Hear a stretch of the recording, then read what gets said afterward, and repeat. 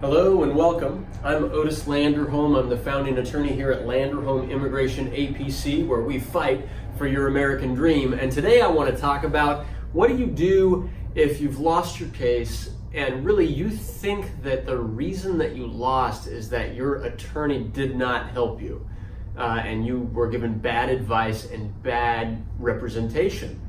Sometimes that happens, and it's unfortunate when that does happen. And there is a way to reopen cases based on what we call the ineffective assistance of counsel, all right? And so basically based on if your previous attorney really messed up.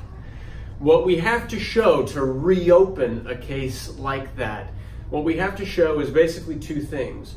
First, we've got to show that your attorney was in fact ineffective, like they didn't do a good job. All right, they messed up in some way, and there's lots of different ways that attorneys might mess up an immigration case. All right, so that's the first thing we have to show. We've got to show that your attorney messed up in one of various ways. The second thing we got to show is that that mistake, that mess up, caused prejudice, quote unquote, to your case, which means that if it weren't for that, the outcome could have really been differently. It could have really been different, all right? So it really caused some kind of damage to your case. It prejudiced your case.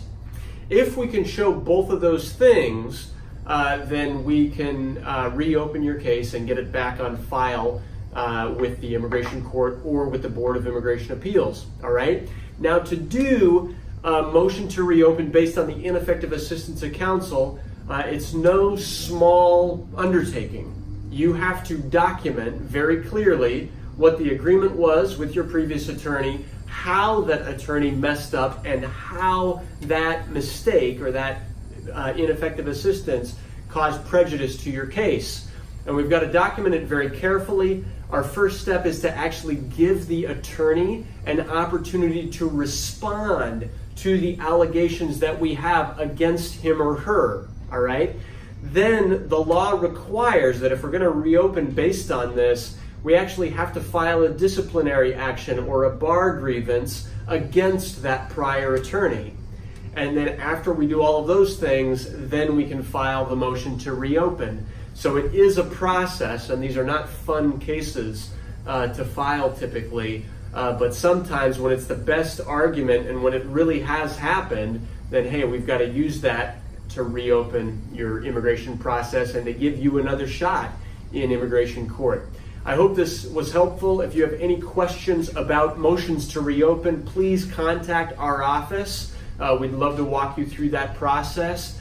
And if you found this information useful, please subscribe to our YouTube channel. Thank you so much for watching. I'm Otis Landerholm, Landerholm Immigration A.P.C, where we fight for your American dream. Thank you.